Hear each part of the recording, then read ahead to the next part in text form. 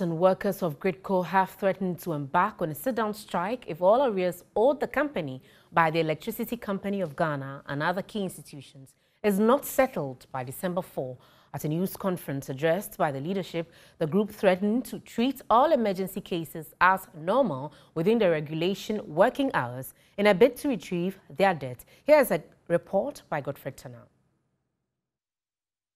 The staff GRIDCo's transmission service charge was reduced by 16% during the 2018 tariff review, which resulted in a dip in revenue to about 290 million cedis.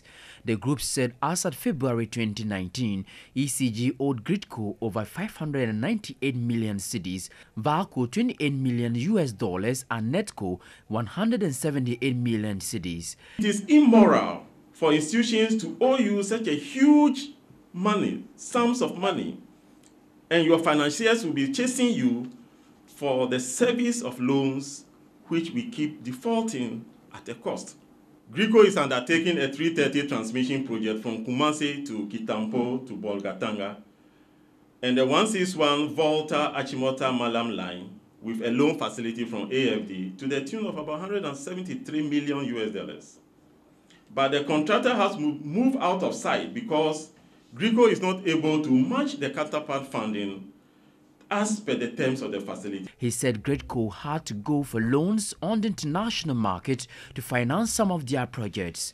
The group expressed disappointment in the current government for raising the first ESLA bond in 2017-2018 and settling VRA debts to the tune of $550 million with nothing going to GRIDCo to offset ECG and VALCO's indebtedness.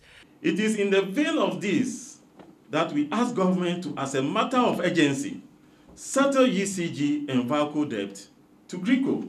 The staff requested government, as a matter of urgency, to settle ECG and VALCO's indebtedness to GRIDCo or risk detrimental action to power transmission.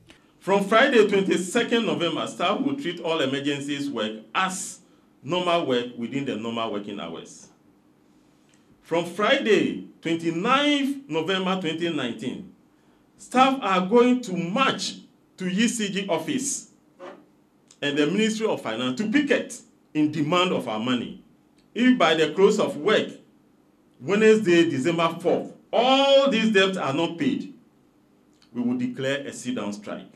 Chairman of the group, Raphael Kono, said PDS performed better in payment enhancement and schedules when it took over from ECG, but since the reversal of the deal, ECG has gone back to what he described as their old tricks.